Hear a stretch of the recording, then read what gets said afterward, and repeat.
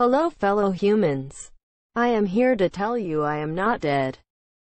I am just in a random deep sleep. I keep trying to make animation memes, I have many WIPs. But I keep on getting art block, and I keep on losing motivation. I just need help. And that stupid drama with those two people made everything worse. So should I just become a dead channel or just post occasional shitposts? It hurts my brain to do this stuff, and I'm not even gaining anything from it.